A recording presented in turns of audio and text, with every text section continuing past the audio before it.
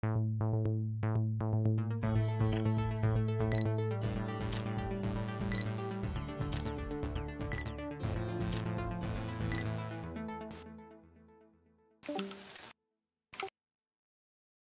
you, everybody, for coming out to our last summer session. We got another good event scheduled here for tonight. Starting us off, we're going to be doing another news roundup.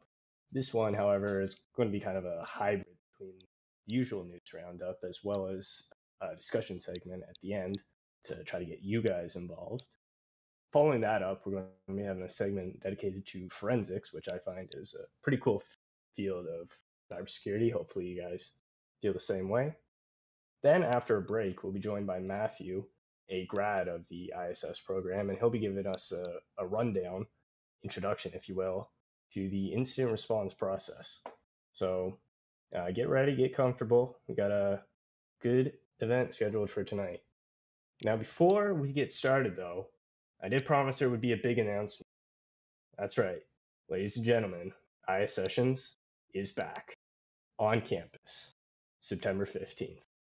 So it's been a while, and by a while, I mean I haven't even been to an in-person ISSessions session. In fact, most of the team hasn't either. But this September, we're going to be hosting one. September 15th, same time as usual. It's a Thursday. Getting started at 7 p.m. in room J102. There will be more announcements coming once there's more things to announce. There will be still an online option if you are unable to make it to campus, so don't worry about being left out. That said, I hope to see a lot of you guys out there for the first in-person session in quite a while. But for now, we're going to be here, and I think we got a pretty good event. So let's get started with our news round.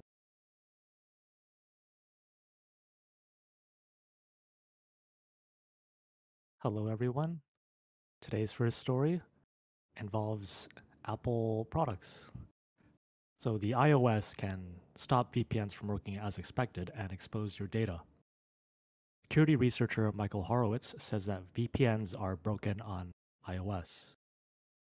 VPNs seem to work at first in the sense that they give a new IP address, DNS, and tunnel for traffic, but they do not terminate previously opened sessions and connections established prior to activating the VPN. This means that some data is being sent outside of the VPN tunnel, and this is known as a data leak. Typically, a VPN shuts existing connections and opens them within the tunnel, but in this case, it does not happen on iOS devices. An iOS VPN bypass vulnerability is reported since update 13.3.1, which was released on January 28th of 2020. Horowitz has reached out to Apple for comments, which is soon to come.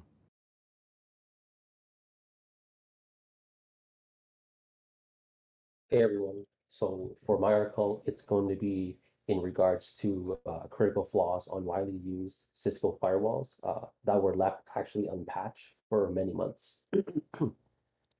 So researchers from Rapid7 discovered 10 vulnerabilities in Cisco firewall and network security products. Security experts reported these flaws back in February. However, Cisco has not fixed them to this day. Vulnerabilities were found in Cisco Adaptive Security Software, or ASA for short, ASDM, and Firepower Services software for ASA. Most of the vulnerabilities allow attackers to execute arbitrary code on administrative systems connecting to ASA, and some execute code on a virtual machine hosted on the ASA-X with Firepower system. So what will this do?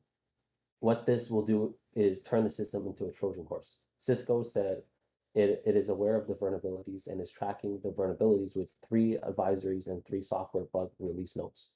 Jake Baines, lead security researcher at Rapid7, states that the vulnerabilities have likely been unpatched for years, and customers appear not to be updating their ASDM updates on their ASA. When Rapid7 scanned the internet for ASA using ASDM, the most popular version being used was originally released in 2017. Next, please. Hey guys, so for this news article, we're going to be talking about ransomware and how it's kind of evolving.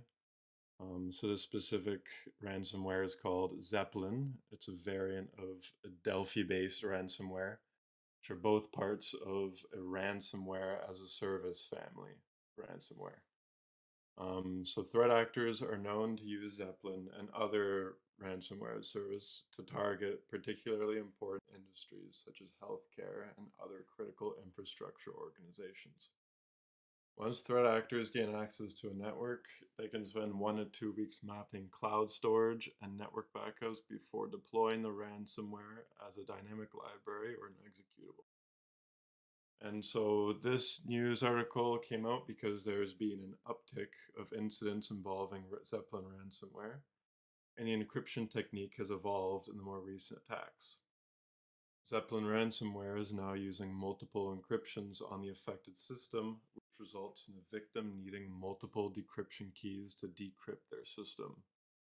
As usual with malware, the threat actors will leave a note on the system requesting payment in Bitcoin for their system to be decrypted, which often needs to be paid out as the information that is being encrypted is sensitive information from a hospital or bank.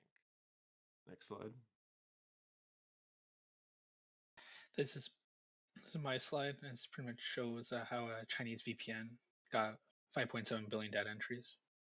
So free or freeware VPNs are common in Asia and the Middle East, especially in nations like China and Russia, where internet usage is highly regulated in contrast to Western countries. Therefore, the research team's revelation that the airplane accuracy app's private network service may not be entirely private and may disturb users.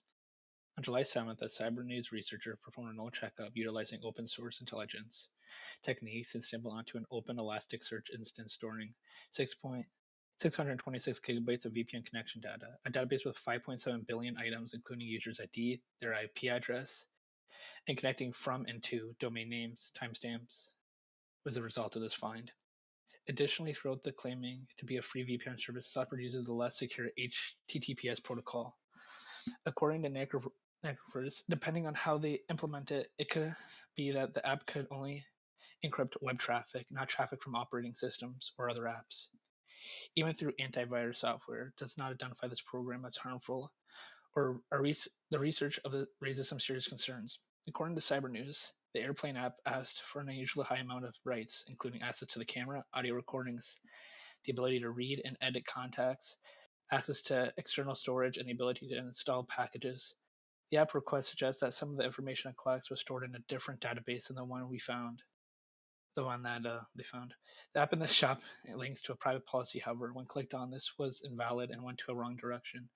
Lack of transparency appears to have been produced by a legal gray area where users of the app may not be exposed to their data being shared. Next slide. So here, Novant Health, which is a healthcare system based in South Carolina, admits a leak of 1.3 million patients' info to Facebook, or now known as Meta. So Novant Health, an integrated network of physician clinics, outpatient centers, and hospitals, may have disclosed 1.3 million patients' sensitive data to Meta. This was due to an incorrect configuration of an online tracking tool known as Facebook Pixel, Metapixel, or just Pixel, which is code that tracks users' activity on a website for marketing and analytic purposes, meaning that information was collected during form submissions for patients. This means that protected health information was leaked and violated. After this was discovered, Pixel was disabled and investigated, and one patient even filed a class action lawsuit stating that Meta had violated the Health Insurance Portability and Accountability Act. Hey guys, it's me again. This next article is we're going to be talking about crazy cybersecurity wizard. His name is Leonard Wouters, and with a $25 homemade circuit board, this guy actually gained access to SpaceX's satellite-based internet system. So basically, if Wouters gain unauthorized access to the system's network using a voltage fault injection attack on the Starlink user terminal. So that's the terminal that's on the ground. So basically, Wouters took apart the user terminal and attached his homemade circuit board. And the circuit board comprised of a Raspberry Pi, flash storage, electronic switches, and a voltage regulator. It was all soldered to the existing Starlink circuit board and was connected using a few wires. The circuit board carried out the attack by temporarily shorting the system, which allowed for a bypass of Starlink security protections. The chip runs this glitch only to the read-only memory bootloader, and then deployed firmware updates on later bootloaders, which gave him full control of the dish. This gave routers root access to the Starlink user terminal, and he was able to execute arbitrary code and could freely explore the Starlink network. Starlink has struck great interest in many cybersecurity professionals and threat actors alike to find security holes in this new technology. SpaceX has already responded to this new vulnerability and have openly invited security researchers to bring on the bugs, as they would like to uncover all potential security bugs with the technology. All right, so now we're going to be getting into the discussion portion of this session segment. So we're going to give a brief rundown on how this will work. So first, a prompt will be read by the host. And now here's the important part. You guys are going to respond afterwards. And you're going to start your responses either with !yay or !nay, depending on whether you agree or not. You can also use the plus sign at the end of your message if you wish to elaborate on mic, because, sometimes you can't get your point across just via text. There's also the replies feature if you want to respond to a specific comment. So you got a couple examples here. !yay, I agree with that prompt. !nay, I disagree with that prompt. Any questions? Feel free to ask.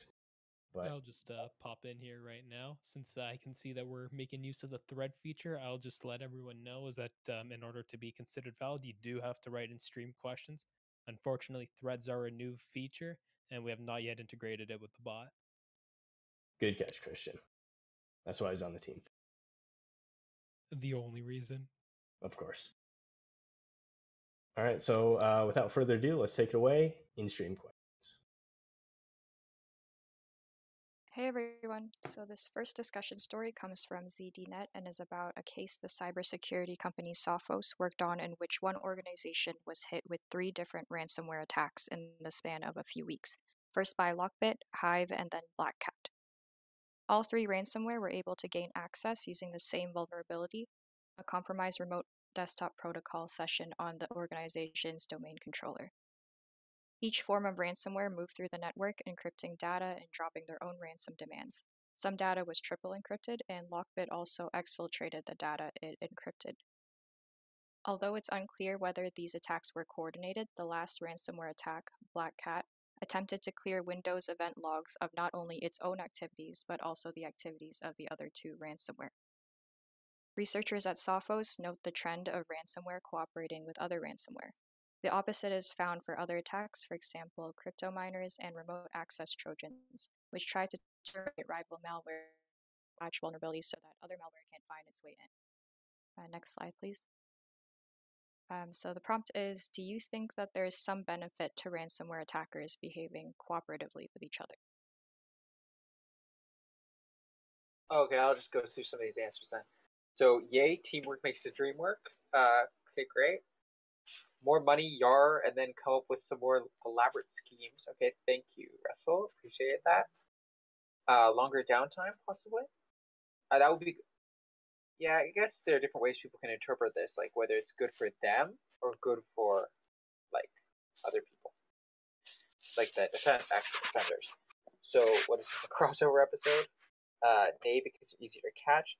Yeah, I can see that. Like, if there's more general noise on a system, then they may be able to find all 3 when they might not find a single one. And I said, good for them, maybe, but bad for the companies and defenders. Yay for them. Yeah, it'll probably be better for them if they're working together.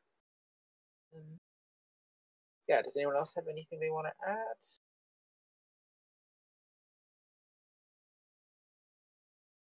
Going once. Going twice. So, Okay, we got one person typing. Okay, we got a Spider-Man GIF. Awesome.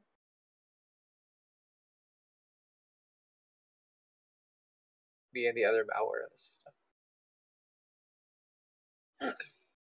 Yeah, sometimes I wonder if they plan these kind of things. Like if they say, okay, well, I'm going to put ransomware here, and you're going to do it too. We're all going to do it. Or if it's more like just a coincidence. So yeah, 62.5 said yay, 37.5 said nay. Now I guess we're on to our next discussion. Okay, so I'm going to read this one. So Google Cloud Armor customer was hit with a distributed denial of service or DDoS attack on June 1st, targeting the victim's HTTPS load balancer. Initially with just 10,000 RPS, and then in 8 minutes it goes to 100,000. Google Cloud Armor protection kicked in based on the data analysis. So in just 2 minutes after that, the attack escalated to a record-breaking 46 million, which is the largest ever of its kind, almost 80% more than the previous record, which was 26 million that Cloudflare mitigated in June. So an equivalent of basically getting all daily requests to Wikipedia in just 10 seconds. So imagine how many people use Wikipedia in a day and how many pages they go through, and that's in just 10 seconds. So the customer deployed the recommended rule from Cloud Armor, allowing operations to run normally, and the assault ended 69 minutes after it started. Cue the nice. Leaders presume the attacker likely determined they were not having the desired impact while incurring significant expenses to execute. So they kind of almost waited them out. Like it wasn't doing what they wanted it to do, and they kind of had to cut it off because it was using probably too much resources or something like that. And so the malware behind the attack has yet to be determined, but the geographic distribution of the services used points to Mary, a botnet responsible for DDoS attacks peaking at 17.2 million RPS and 21.8. Both record-breaking at their time. Google researchers say that attack traffic came from just 5,256 IP addresses spread across 132 countries, which leveraged encrypted requests with HTTPS, indicating that the device sending the requests had rather strong computing resources. So, like we could kind of see with them having to stop because it was taking too much, they were probably just using a lot of resources for this big attack, and then it kind of took too long. They were running out because they would need a lot of resources to do this. And starting last year, an era of record-breaking volumetric DDoS attacks, which start with a few botnets that leverage a small amount of powerful devices, hit various targets with fewer hits. So this is kind of just the start with these DDoS attacks. They're only going to get better from here. And like this one was blocked, but who knows? They might have learned from this, and they might do better next time. Okay, next slide. So, for our prompt, are companies like Google obligated to share their defense techniques and tools with others, such as smaller companies, or even maybe governments, who may not have similar capabilities to protect themselves and their clients? So should we share the wealth with this kind of stuff? Share the knowledge.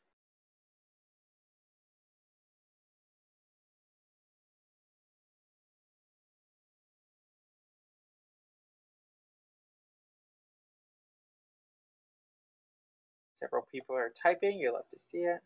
Yay, okay. You think they should share? Great. Sharing is caring.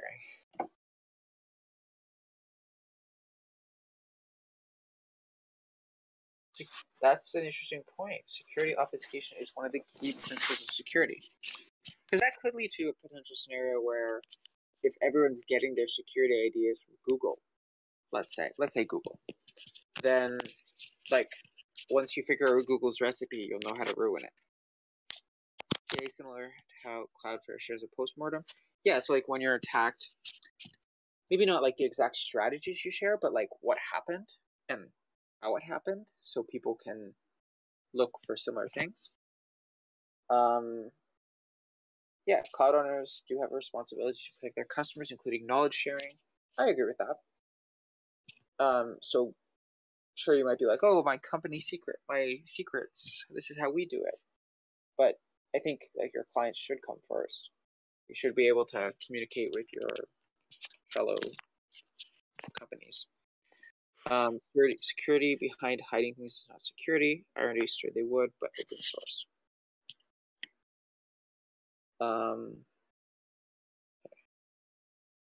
It can still affect their customers, but from a different company.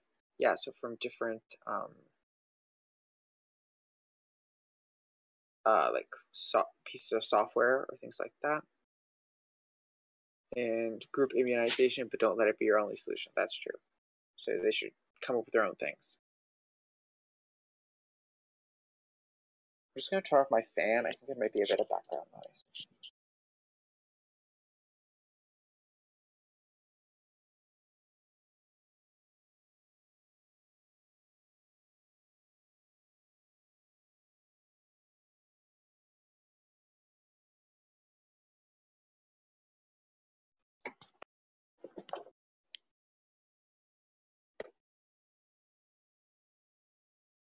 Okay, unless anyone has anything else to say, I guess we'll move on a bit.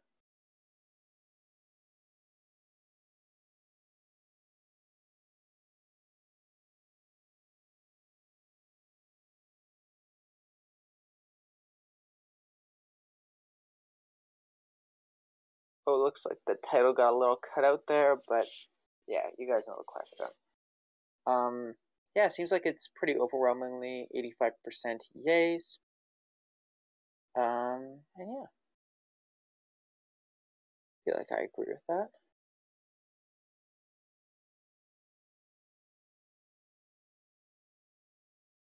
And yeah, so we'll move on to our next segment, which is fun with forensics. So with fun with forensics, we kind of had the idea of we wanted to go into some different kind of fields within security and kind of detail them a bit, and go into a bunch of like what it is, what kind of roles are there, what kind of skills you might need, and some interesting stuff within it, just so we can kind of give people a better idea on what they might be getting into with a certain field. Okay, so next slide. So we're going to be talking about a bunch of different things. What is digital forensics? What are some of the use cases where digital forensics might be done? What types of digital forensics are there? What are some common techniques? We're going to detail a bit about investigations, some common tools, roles you might fill in this field, certifications you might get or might be useful to get, and lastly, we're going to talk about an interesting case that we found related to forensics. Okay, well, I'm starting with what is digital forensics. So digital forensics is a branch of forensics that involves working with data that is stored digitally. Kind of self-explanatory, digital forensics. And so this includes the identifying, acquiring, processing, analyzing, and reporting of data that is stored in an electronic form. It can be used to find and stop cybercrime, or even within a company to detect cases such as fraud. We're going to talk more about different things like that later. It helps the company or client know exactly what has happened in an incident, so they can then remediate it, and then also protect themselves better so it won't happen again. Because they'll know exactly what happened, exactly what was weak, and they can fix it later. So it involves looking at many different types of information that is on computers or other storage devices, all different types of files and things like that. Okay, next slide.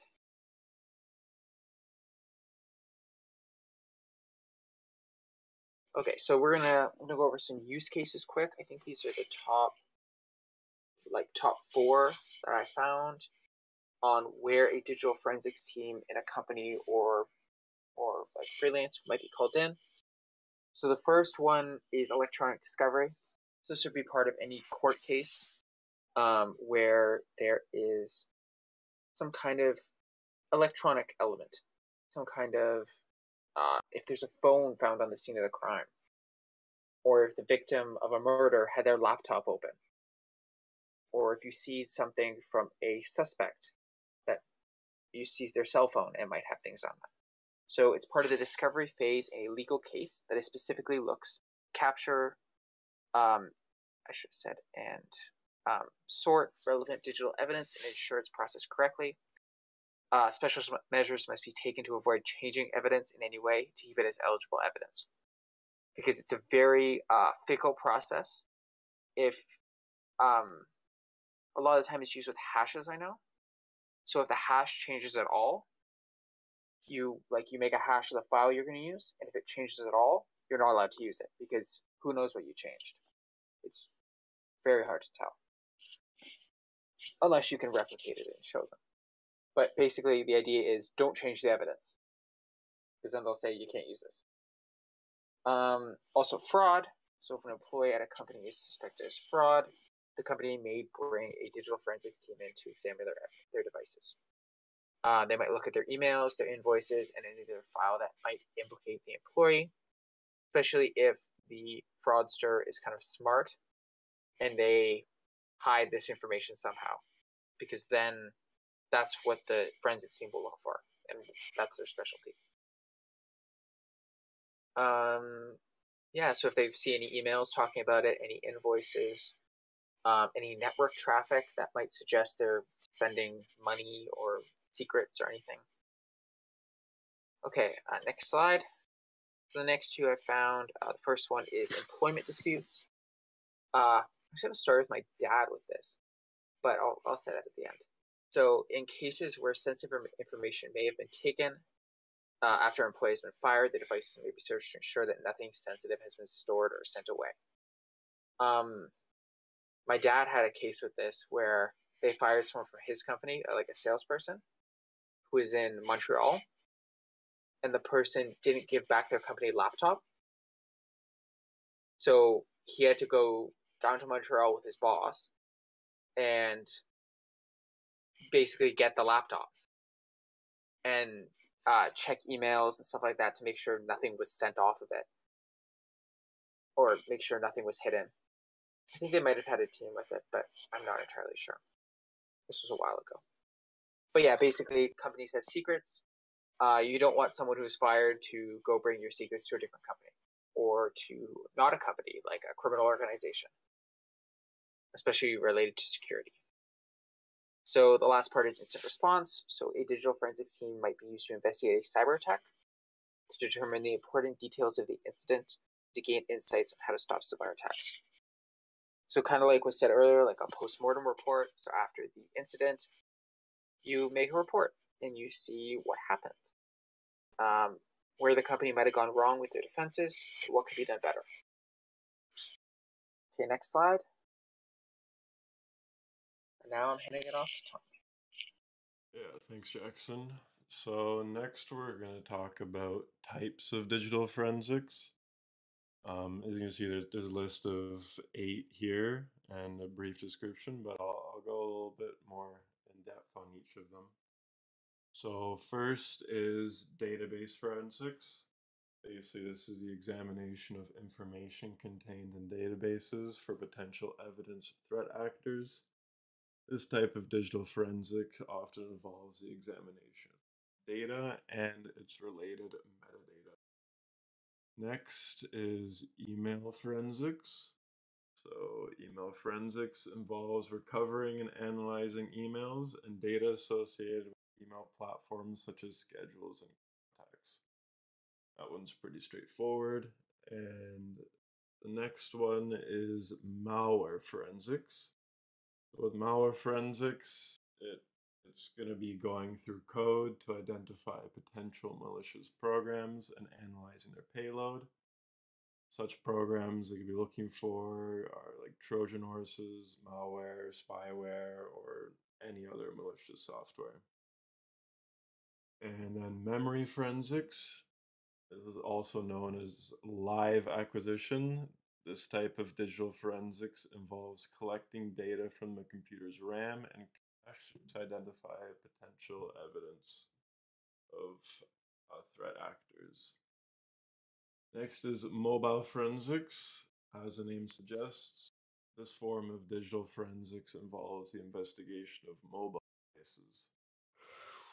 Involves collecting and analyzing information, including contacts, incoming and outgoing texts, pictures, and videos. Next, network forensics. Much like memory forensics, network forensics involves live acquisition of data. Involves network traffic monitoring using tools such as firewall, intrusion detection system, or other network monitoring software. Moving on to digital image forensics. Images can often be a source of evidence in investigation, but digital images specifically can contain more data than what meets the eye.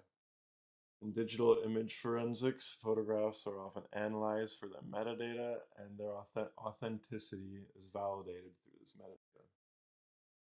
And for the last one, digital video and audio forensics. Similarly to image forensics, audio and video evidence is important, but metadata is audio and video forensics seeks to validate the audio and video sources and determine whether the recording is original or is being tampered with either maliciously or accidentally. Next slide.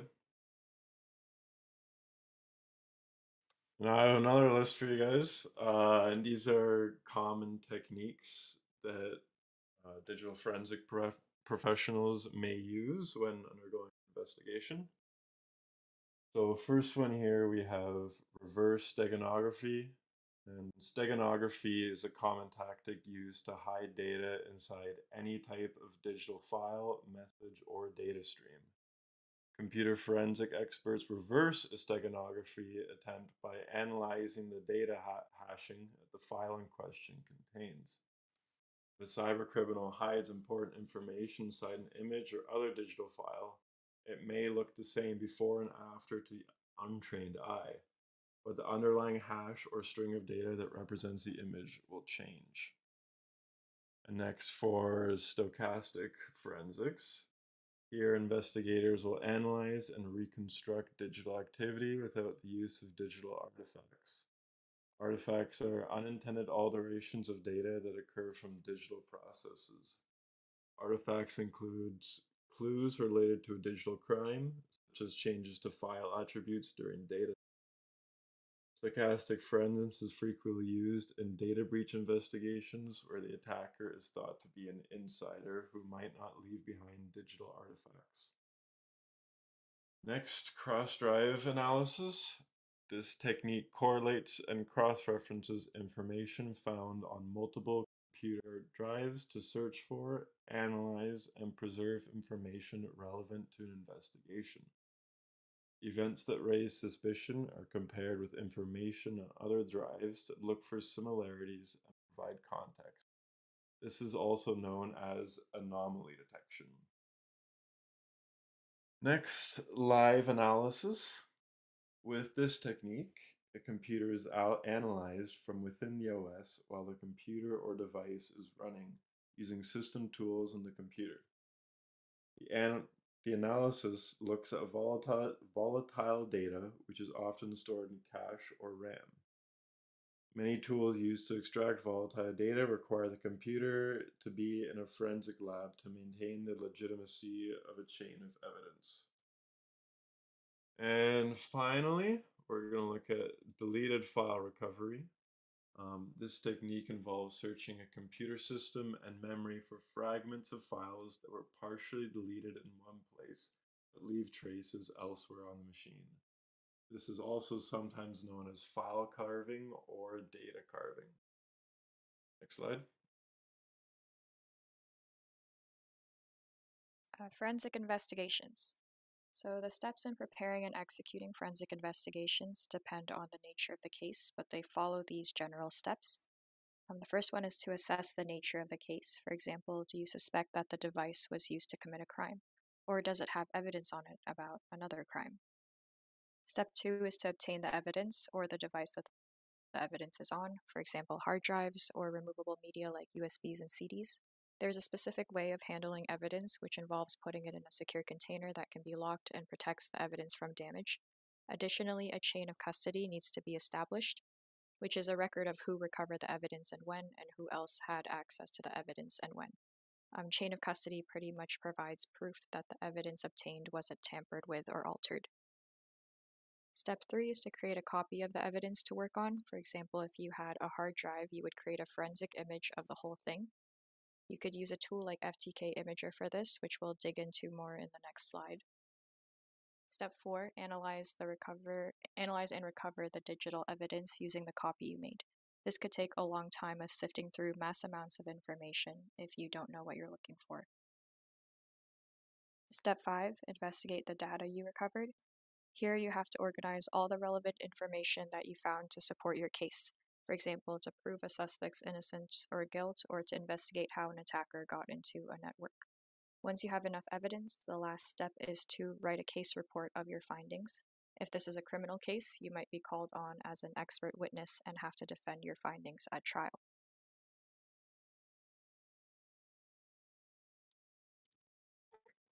So there are numerous of useful tools out there. However, these are the top 5 forensic tools you should get familiar with if you're planning to specialize in the digital forensics branch. So the first one is ProDiscovery. So ProDiscovery is a forensic tool used for computer security that enables computer professionals to locate all the data on a computer disk and at the same time protects evidence and creates quality evidentiary reports for use in legal proceedings. ProDiscovery Forensic allows the examination of files without altering valuable metadata, such as last time access, and can recover deleted files, examine slack space, access Windows alternate data streams, dynamically allow a preview, searching, for example, like regex can be used, and image capture of hardware protected area of the disk. The second tool is called SleuthKit. So SleuthKit is a library and collection of command line tools that allows you to investigate disk images. So the core functionality allows you to analyze volume and file system data. The library can be incorporated into larger digital forensic tools, and the command line tools can be directly used to find evidence. It can also analyze raw, for example, DD files, expert witness files, AFF file system, and disk images. SleuthKit enables you to extract data from call logs, SMS, and contacts. The third one is called EnCase.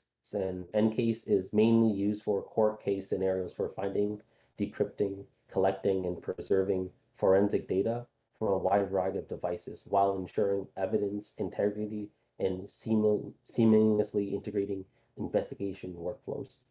EnCase also allows the investigator to conduct in-depth analysis of user files to collect evidence such as documents, pictures, internet history, and window registry information. The fourth tool is called SIFT. So SIFT is a computer forensic distribution that installs all necessary tools on Ubuntu to perform a detailed digital forensic and an incident response examination. Some of the pre-installed softwares include, but not limited to, SleuthKit, which is a file system analysis tool as stated earlier, Plaso, and Log2 Timeline, timeline generation tool, SS Deep and MD5 Deep, those are hashing tools, Foremost and Scalp, those are file carving, Wireshark, network forensics, volatility framework, memory analysis tool, Autopsy, a GUI front end for SleuthKit. It is cross compatibility between Windows and Linux and supports multiple file systems such as MS-DOS, FAT, VFAT, NTFS for Windows, and HFS for Mac, and UFS for Solaris. And finally, the last one is Forensics Toolkit, or FTK for short. So it is a computer forensic software that basically scans a hard drive looking for various information such as locating deleted emails, scan a disk for text strings, and then use it as a password dictionary to crack encryption, parse registry files, locate, manage, and filter mobile data, and finally, collect and process and analyze data sets contained in Apple file systems. FTK Imager is a data previewing and imaging tool that uh, lets you quickly access electronic evidence to determine if further analysis with forensic tools such as Forensic Toolkit is needed. And FTK Imager is also part of Forensic Toolkit.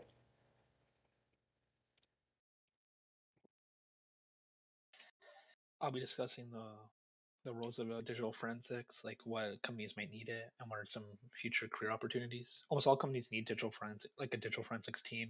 To list a few primary companies they might know of is like Mandiant, Shopify, and Deloitte.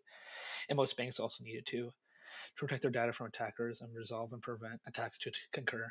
To list a few digital forensic roles or like careers, it's just like forensic computer analysis, which assists in investigations of crimes and cybersecurity incidents, information security analysis to protect a company's computer network and servers, and malware analysis to examine, identify, and understand the natures of viruses, worms, bots, and Trojan horses. This was all brought up in types of digital forensics.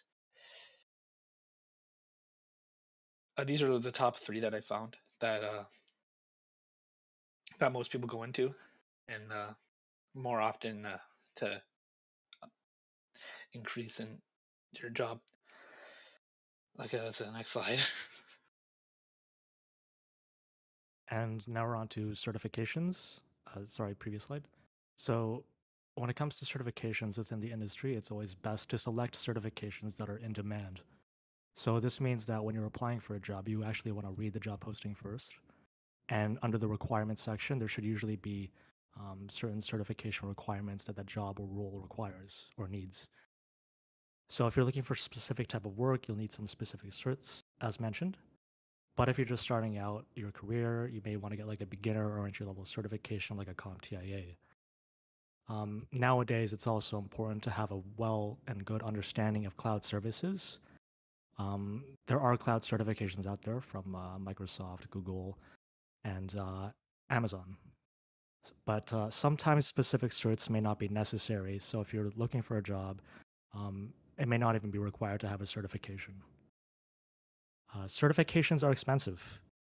And if you are hired by a company and you're working full time, maybe one of the benefits that you may have at your company will be that they'll be able to subsidize your training and provide you the cert. Next slide. So this is actually a website which has like most or if not all of the cybersecurity related certifications. It looks complicated.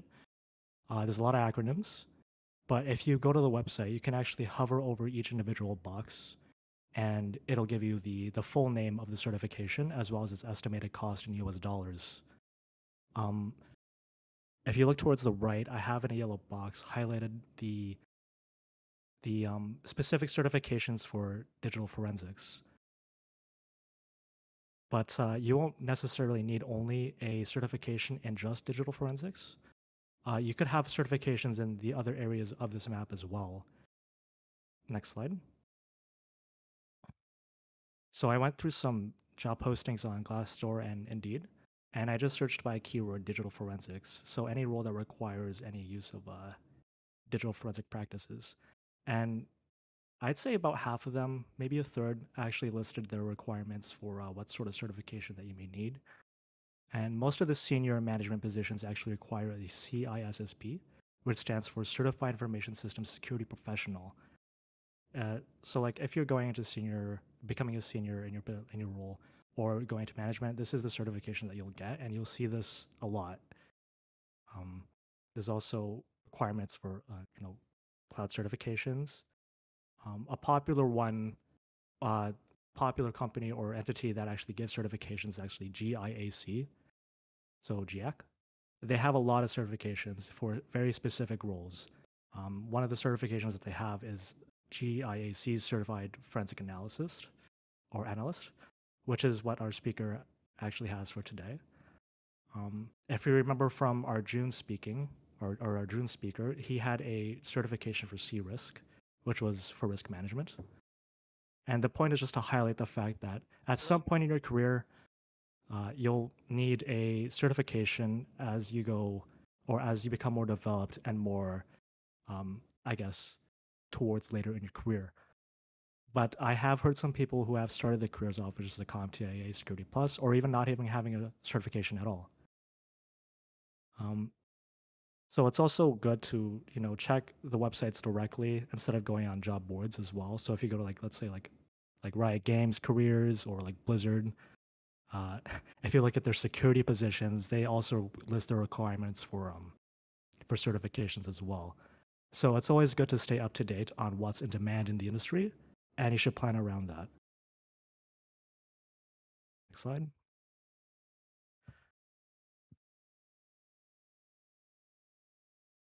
Okay, so now I'm just going to touch on an interesting case in forensics quickly. Singh found this one, but he is not here today, so I'm going to present it. So this one is about a hack that targeted Cisco, where a ransomware gang claimed it has 2.8 gigabytes of data. So on May 24th, so a few months ago now, the Yan Luo Wang ransomware group published a partial list of files it claims to have exfiltrated from Cisco the same day its Talos intelligence group confirmed it had been hacked. So basically, it made a list and it said, we have these files. We took them. And so it was confirmed by the Cisco Security Incident Response Team, or CSIRT, that it was confirmed as a network breach following further investigation. And so one of the big things with these is who is behind the attack, or the hack. So the initial access vector successfully phished an employee's personal Google account, leading to the compromise of their credentials and access to the Cisco VPN, which basically gave them a tunnel in. So this hack was tied to the Russian group UNC 2447 and the Yaluoang, I think I'm pronouncing that right, ransomware gang, thought to be based out of Brazil. The group was ejected from the network and prevented from re-entry despite many attempts over the following weeks. So Cisco confirmed the Tactics, Techniques, and Procedures, or TTPs, by UNC 2447, which also showed some overlap with the Lapsus group, many of whom were arrested earlier in the year. So, like we said before, usually it's good to share what happened, even if it's embarrassing, so other people can prepare better. Okay, next slide. So, from a threat intelligence analyst perspective, so while the data exfiltrated are not of great importance or sensitivity, sometimes threat actors seek to gain mainstream publicity and underground cred, which can lead to further resources and collaboration. So it's not necessarily every time they're going for the gold. Sometimes they're just going for something that'll boost them up, so they can get famous, and then people might want to join them or help them out, or they might be able to partner with other gangs, and then get to the big things, and go for the big bucks. So IABs act as contractors, auctioning their access to corporate networks on popular dark web hacking. So Kaspersky has developed a free Yanluoang ransomware decryptor tool. If you get hit by the same ransomware that they typically use, you can just decrypt it. No harm to your company, as long as you can't decrypt it. So it uncovered a vulnerability within the RSA 1024 algorithm of the malware, which they then use to crack encryption. So as long as the victim has one or two unencrypted files, the ransomware decryption tool should work. However, Cisco says that there was no ransomware deployment during the attack that it could find. So they said Cisco did not identify any impact to our business as a result of this incident, including no impact to any Cisco products or services, sensitive customer data, or sensitive employee information. Cisco intellectual property or supply chain operations. So they basically they're saying that there was very little impact. On August 10th, the bad actors published a list of files from this security incident to the dark web, and so this statement was made by CSIRT. So they basically said, okay, there's no impact to us, but then the attackers released that they published files, that they had taken files. So it wasn't necessarily a disruption attack, it was a stealing attack. So a company-wide password reset was initiated right after the breach, and is to be praised for a clear and detailed disclosure that it has made regarding the technicalities of the hack. Okay. And yeah, that's it for our fun with forensics. Yeah, so next we will be having a break, and then we're going to have our amazing speaker. Hope you all enjoyed. Hope you learned something.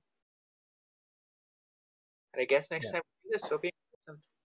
Yeah, thank you, content team. The CCR code is on screen. I'll be posting the CCR form in chat in just a second. But we'll get started at, I guess, say 8 o'clock. And we'll be joined by Matthew talking about the incident response process. So stick around. All right, thank you, everybody. Hope you enjoyed your break. We're here with Matthew, a graduate of the program, and I don't want to take too much away from his talk. So, Matthew, feel free to take it away. Hey, thank you. Before I start, I just have a quick question. Was the fun with forensics thing pre-planned, or was it just a coincidence? It was a coincidence. It was actually just a coincidence. Oh, damn, really? That's really cool then. Anyways, I'm ready to go. Thank you all for coming. My name is Matthew Siuda. I'm an associate consultant at Mandiant, and this is an introduction to the incident response process. So, I'm going to talk about why an incident response process. Why should we have an incident response process? Then we're going to talk about identifying an incident. So, from an internal perspective, what is considered an incident? We'll be responding to an incident, what should be done when an incident occurs, and what is important to do. Post-incident, and what happens after. And afterwards, we could do question and answers if we have time. I can answer any questions you may have. The process, anything else. So about me, I graduated in 2019. My interests, I like Magic the Gathering. I keep up with manga. I've been reading Kaizen lately. Play a lot of playing Destiny 2 right now, and I also try to balance out my lifestyle by doing some other outdoor activities like kayaking. And whenever I'm working in Toronto, I always like to try different food spots. My first position out of school was was in security operations, or as a security analyst, where my job was basically to respond to incidents from an internal perspective. And then after that, I pivoted into the consulting field. I started my position at Mandiant at the beginning of 2021, but I've actually been doing forensics for 2.5 years. Oh, and I also have a dog named Magnus. He's a Shih Tzu. Very cute. So, why should we have an IR process? Number one, you can validate playbooks, which are specifically outlined processes and procedures on what to do. Create a war room, send notifications, let legal know, etc. You have to make sure that this is specific to the organization. There's also accountability. So specific teams during an incident have certain responsibilities that are already outlined prior. You can't really hold people accountable if you don't say that they had the responsibility in the first place. So if you were asking for network logs from the network team and they weren't told that this was their obligation to do so, then you can't really blame them for it. You have to make sure it's outlined and it's agreed upon. And then there's a term we like to use in incident response called missing the mark. So when you're dealing with an active threat actor, if the remediation is done too quickly, it can tip off the attacker and cause them to act hastily and change their tactics, techniques, and procedures. So basically, we want to make sure we do it right the first time so they don't know what's happening. So we want them to be kicked out the first time. We also want to include legal in this. So if it's an incident that will cause bad PR or legal, you want to make sure the procedures are outlined correctly and internal legal and existing contractual obligations have been considered in this process. And finally, IT considerations. You have to outline the specific tools need to be used, such as break glass accounts, or maybe password vaults need to be used. and other environmental considerations such as uptime and maintenance periods. So let's talk about identifying an incident. Let's start with, so you guys might remember CIA from some of your classes. Second, third years might remember this, but I'll explain this for those who don't. Confidentiality is where data is accessible to unauthorized parties. So an example of this would be like the threat actor was able to access customer data. Integrity is where the original data has been tampered with. A good example of this would be like if data was hit with ransomware or it's been changed, like maybe they changed a 1 to a 0, a document, maybe they added an extra 0 to their bank account. And accessibility, where the data is inaccessible.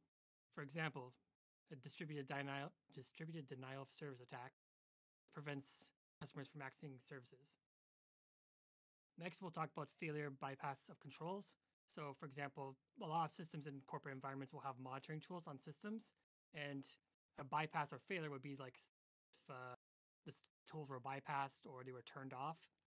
We wouldn't want to know those happen.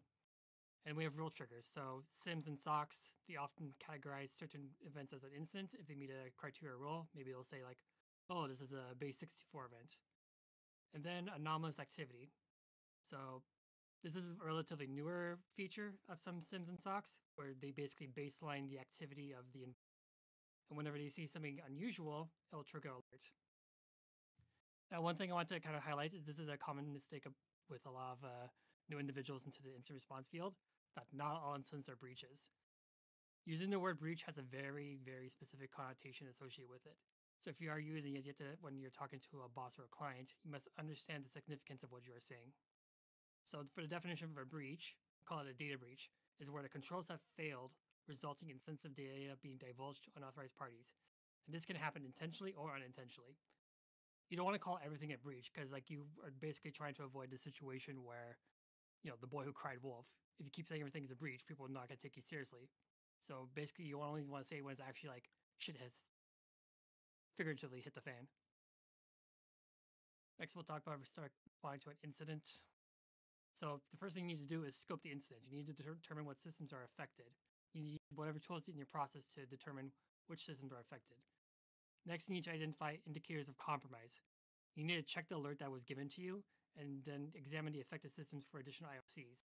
Typically, when you get an alert, you're only going to get like the one major event, but this usually comes in with other sources of activity as well. And then when you have all those IOCs, you want to scan the environment. Use the IOCs that you have gathered during your investigation and remediation plan to determine if the incident has escaped the scope. Because you essentially want to make sure that this has been contained. You want to not have any more systems that have not been detected as part of this. Next is you want to create a plan to remediate.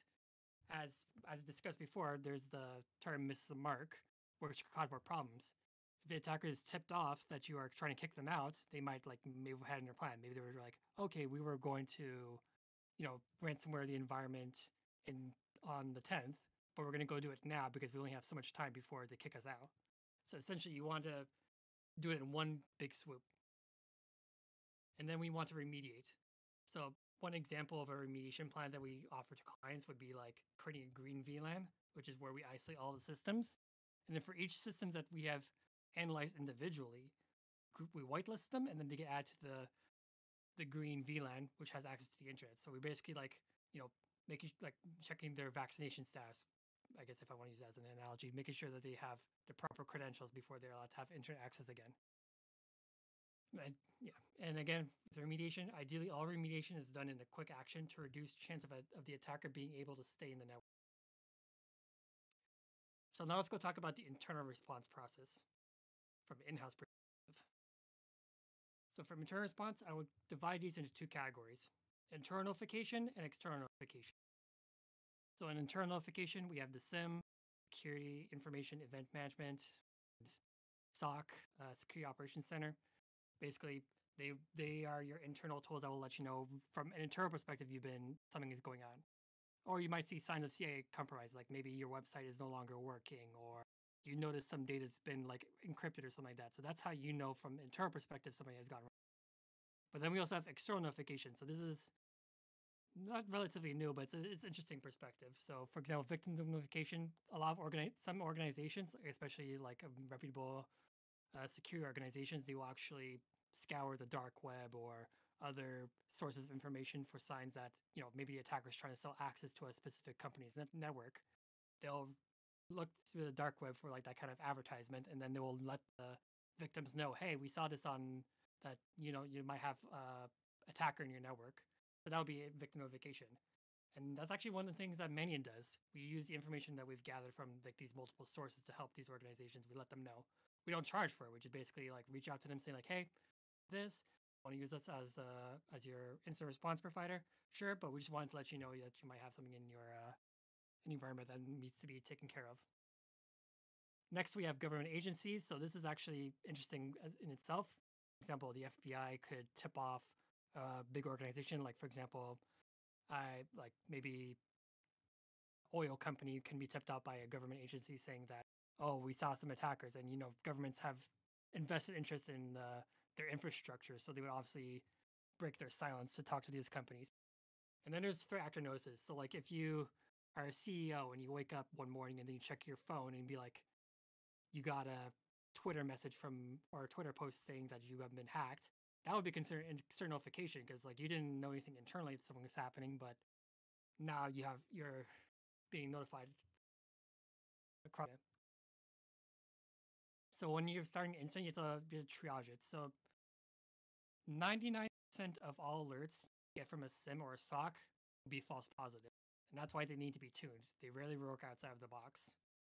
So for company-specific intricacies, this is actually one of the challenges of being like a new person in the field or being a consultant, is because we don't have the home turf knowledge. We don't know like the company-specific behaviors like, oh, we know that they use this old version of SSL for a very legitimate reason, or maybe the expected behavior. Like we know that they use base 64 encoded PowerShell to deploy their deployment software.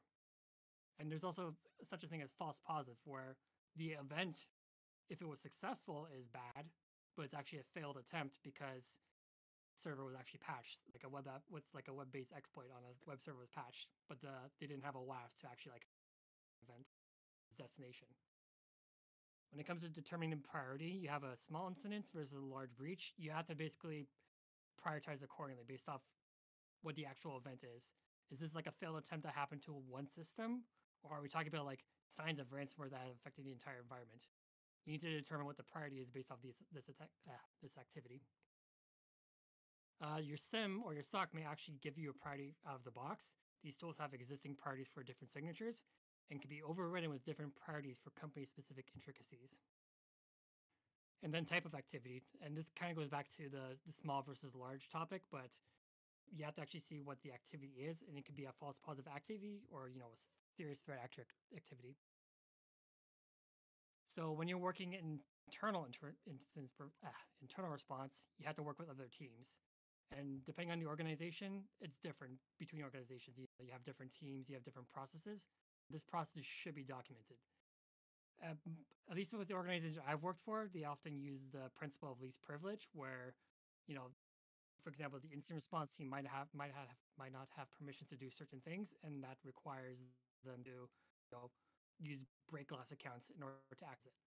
There's also the concept of war room, which is a way for quicker communication of information between different teams. And then there's also the responsibility of information sharing. So like informing your own organization internally about incident. For example, hey, our Confluence server is down due to an incident. It's been 1 hour since we've. So if you ever worked for like a company and you've seen like those like internal notifications like for something like that, kind of like the similar concept. And then know your difference between technical and management meetings. So you need to know your audience. Keep only the necessary information to relevant parties. Networking should, like for example, networking should only know about what like IP ranges are affected, and not like, oh, we've been breached. So keep like the nitty gritty stuff to the specific teams.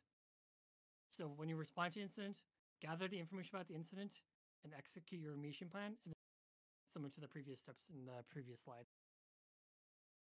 And then when it comes to post-incident, we have validation. We want to validate there's no more activity from the incident. This is very important. We want to make sure that we did our job properly. Then there's report creation. Creating a report is an important document for informing operations management, and it actually may be required to give that information to governing bodies with legal notification. So, like, let's say you are a hospital organization, like a medical organization, and some PHI personal health information was breached in this incident. You will have to let the government know and the individuals know that their data was stolen. So you need to create a report that will actually be sent to, like, the commissioner. I forgot, there's actually a commissioner in Canada, I believe, that has to review certain reports. And then finally, there's actually one of the terms mentioned in the previous presentation, postmortem, was the could we do better? So lessons learned. We need to talk about what worked and what didn't. We want the processes you have or procedures you have are not perfect. It's an evolving process. You need to adapt based on new experiences. You need to learn from what works and what doesn't work. Maybe it'll work. Oh, we didn't have break glass accounts, but now I think we have a reason to believe we should have them because it was hard for us to respond in time. And then finally, bring in help. So when you want to bring something like, legal counsel involved.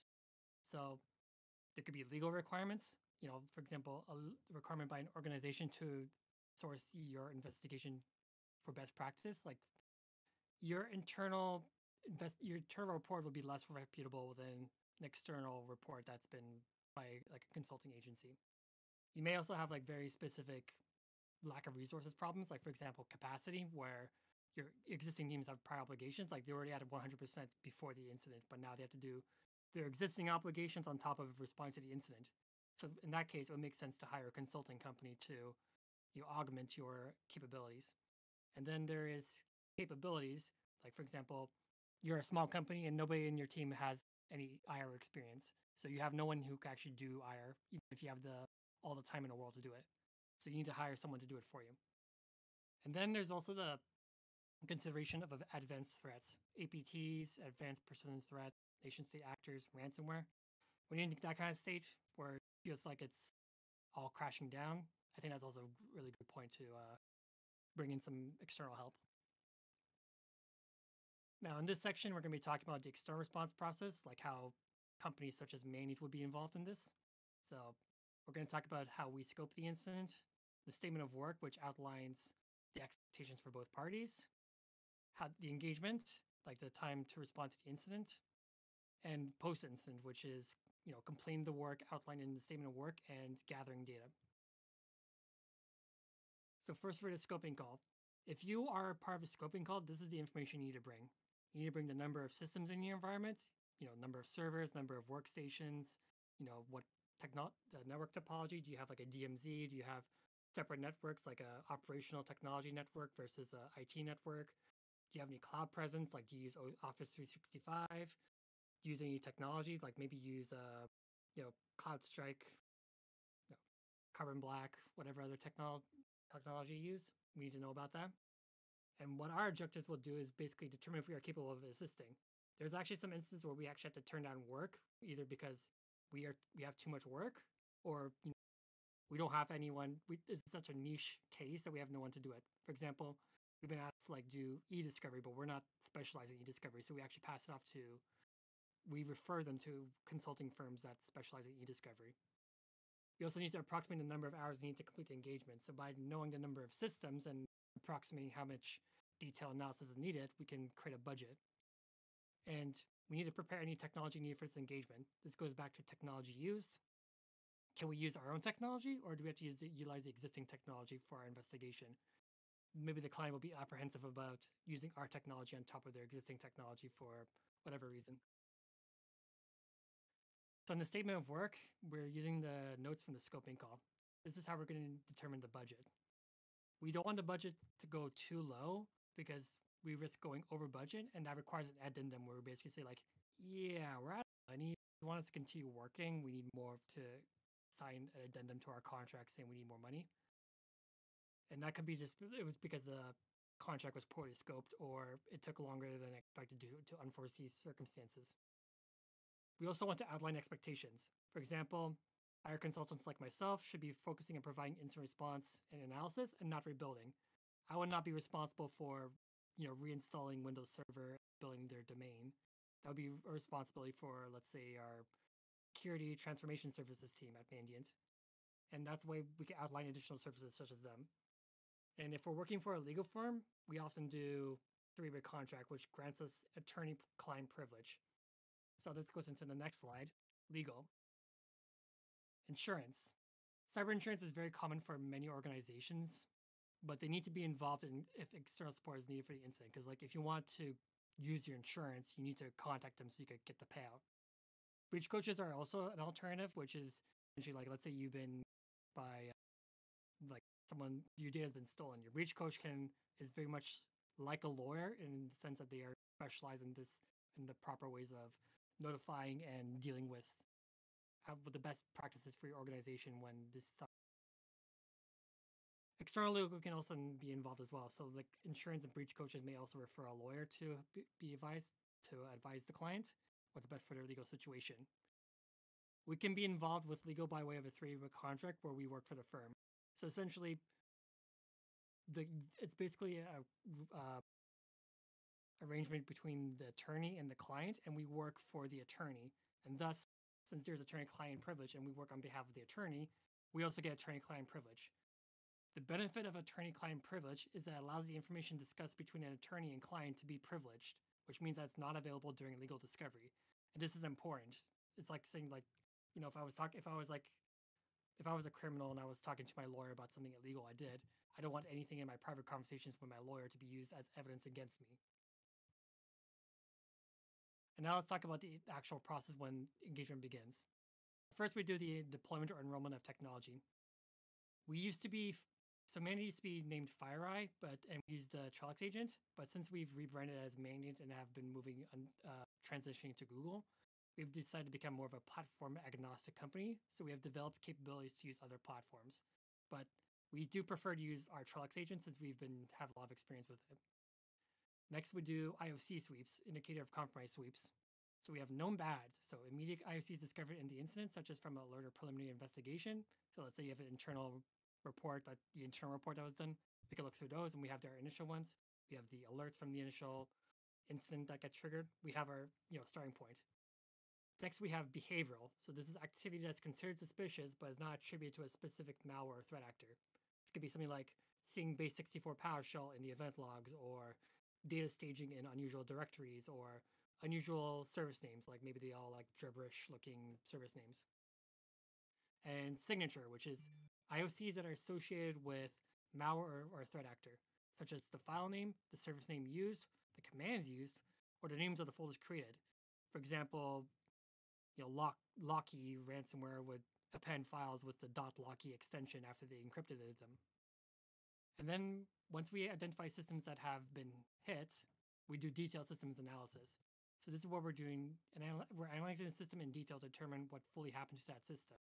So we're like, once we plot out the information that we see on that system, and what we're doing is we're also doing timeline analysis. We're looking between the timestamps of incidents. We're trying to look for any additional indicators of compromise that may be discovered during our investigation. And this is where it becomes an iterative process. So as we start from the top, we sweep on IOCs, known bad behavioral signature, we discover new systems, perform detailed analysis, and that allows us to discover new IOCs that we create, and we sweep on them. And we keep repeating the process until nothing new is discovered. And then we do status updates. This is where we meet with the client to inform them of new findings and confirm asks. So sometimes we could be like, hey, you didn't give us access to your email service, so we could do email investigation, or we're still looking for firewall logs that you provided, or maybe they're asking us for something like, hey, can you provide us with a presentation for our CEO? So this is where we can just keep like a regular communication to make sure that the client feels attended to. And then finally, we have the ongoing and post investigation. So we have fulfillment. So as outlined in the previous slide, we have the statement of work, and that outlines what the deliverables are and the services are. And this is the fun part. I'm saying that sarcastically because this is where all the paperwork goes, where we have to do all the due diligence.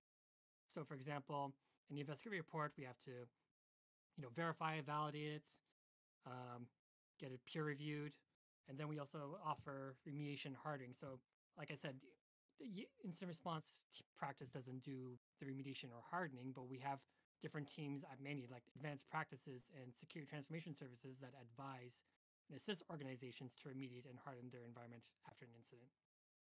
So advanced practices collection, Mandiant collects IOCs and malware from active engagements and uses them to fuel their threat intelligence business. That actually makes Mandiant one of the better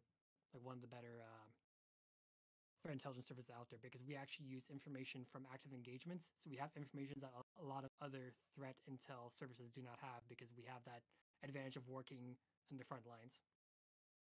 And then finally, there is post-engagement review. We offer a survey. We want to make sure all of our clients are satisfied.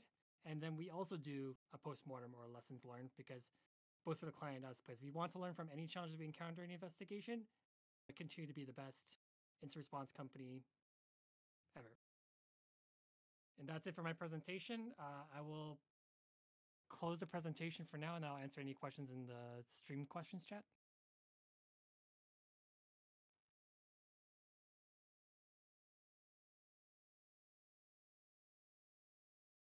Thank you, Matthew. What kind of skills should somebody kind of build up if they are interested in getting into this field? You definitely need to start working on knowing your forensic artifacts. We use a lot of Windows. We do a lot of analysis on Windows systems. It's the primary operating system for most environments, but also Linux servers as well. Part of the interview process when I was going on Mandiant was basically understanding, steganography. Like if you ever use CyberChef to decode text, that was one of the challenges. There was also like you had to be able to understand what the difference between the different artifacts are and their significance and also their nuances. So researching the different forensic artifacts that are available on Windows and Linux systems, I think is a good start because it will get you in the right direction. Do you know of any good resources online that you can use to get better at these skills? This is essentially where you want to go to like threat intelligence services or rather like any public information depots because they will provide those IOCs and such. But for example, I don't have a specific website. We have internal resources for that we reference at Mandiant, but there's going to be some online resources which kind of outline the main resources that are currently used, and there's new ones being discovered every iteration of Windows. We can talk about this. I can send you a link after the stream if you want to find something to look at. Yeah, that'd be appreciated.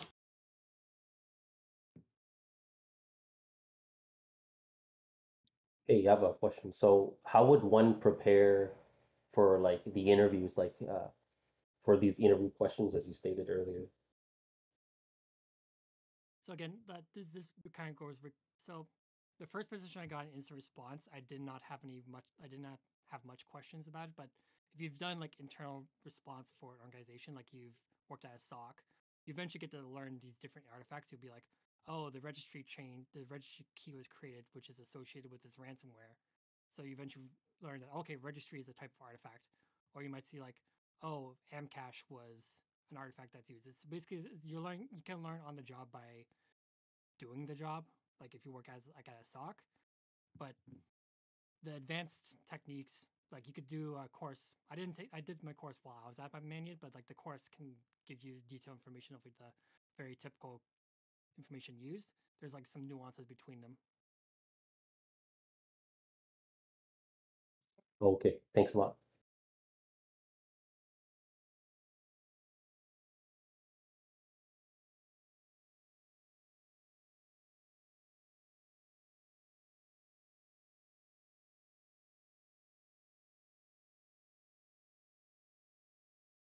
If anybody else has any questions for Matthew, feel free to throw them in stream questions or hop on mic if you want to.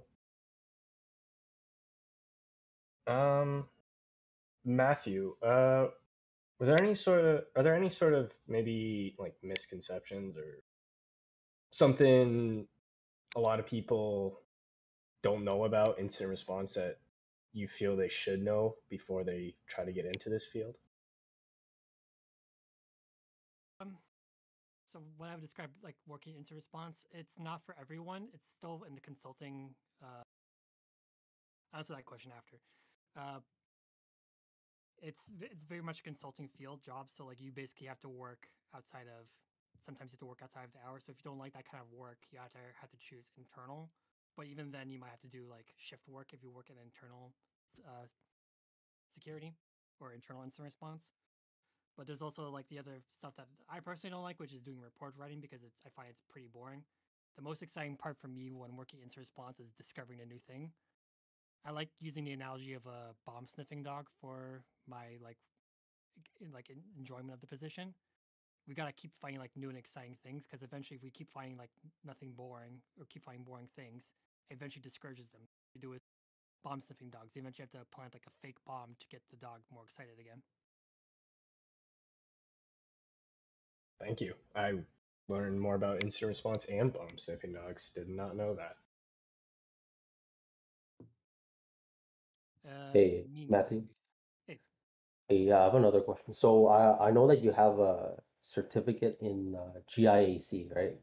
yes. So I'm curious, like, when would you go for this certificate? Like, would it be after you graduate, or would it be best to work for a bit, gain some experience, like 1 or 2 years, and then go for your certificate for in GIAC? I would recommend that you go get your GIAC or GCFA rather once you've been working in the industry for a little bit. They don't expect associates or junior positions to have this degree as a hiring requirement. In fact, some of like for example, Manny, we're looking for the actual raw talent, not your credentials. But me personally, my reasoning for getting the certification was to improve my reliability of my knowledge and also, you know, using it as credentials. Because for example, if I wanted to be like expert witness uh, for a court, then I would want to have credentials to, back up my statements. So to answer your question, I would recommend getting it like a year or two into it because then, like for example, a GCFA was very expensive. If you're curious, like how much it cost in Canadian dollars, it was about $10,000, and I'm thankful that the company was able to subsidize it for me. Oh wow, that's pretty crazy. It's insane. Uh, so in terms of certification, like, what would you recommend getting uh, first, like if you want to get into this field? Because I was thinking of maybe like looking into this as well myself, but as like a beginner kind of certification, like what should I go for? Yeah, it's tough. I will have to answer that question at a later point because I don't have the answer to that off the top of my head. Okay, yeah, no worries.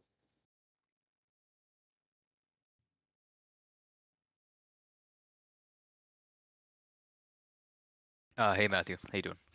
Hey, Um, you mentioned participating in war rooms. What's it like in a war room? How are they conducted?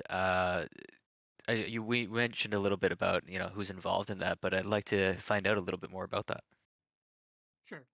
So I've been on war rooms both as a consultant and as a internal incident response, and basically in a war room is just a bridge line, just a phone call where everyone from a different representation of everyone who's involved in like a different teams or involved are on the line.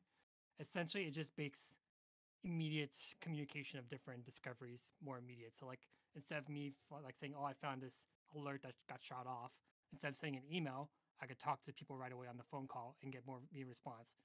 Or like again with the problem with least privilege, I can talk with the network guy, be like, "Hey, can you check out this IP address for me and tell me who it belongs to?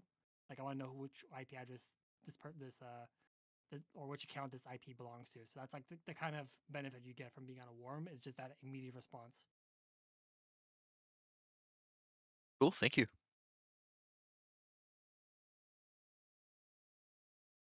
Hey there, I got a question for you if you don't mind. No problem. So I was just curious if you'd done any cloud forensics before, and if you have, is there any difference between I guess like the traditional kind of like forensics on a computer versus let's say in a cloud environment? Yes. Yeah, I do have experience working in cloud environments like Amazon, Google Cloud.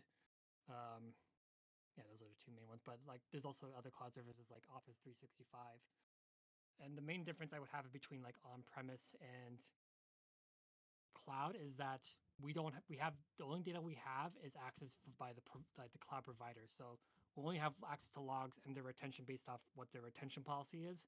like as an organization, you can't have like 1 year retention policy. You have to either buy it or go with a different provider. So you have like that first limitation.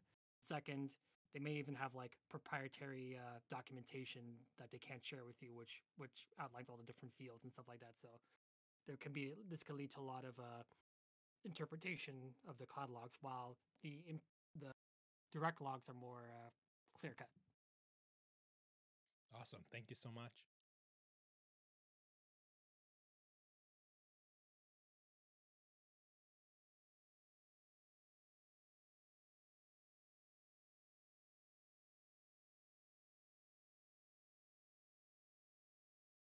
All right, I think I don't have any more questions, but if you guys have any questions about working at Mandiant or interested about instant response, you can DM me.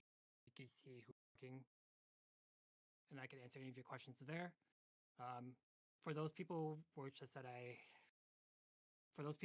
promised I would answer your question at a later point. Please DM me to remind me. I might forget. I'll try to answer your question very soon. Thank you, Matthew, for coming out, doing a talk for us, and thank you everybody else who came to attend this last summer session. Our next session is scheduled for September 15th, and in case you missed the earlier announcement, it's going to be on campus with an online option if you are unable to make it. So hope to see some of you guys there. Until then, take it easy.